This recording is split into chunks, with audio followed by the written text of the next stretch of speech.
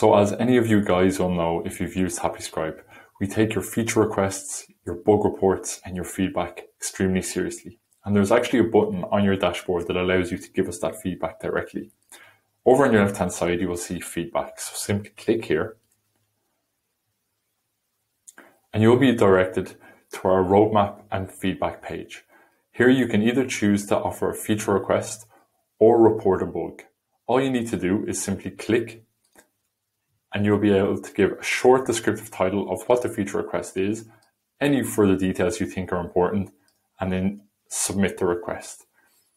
As I said, we're always open to feedback, and we really encourage you guys to get in touch and let us know what you think we can do. Over on the right-hand side, you can actually see what's trending.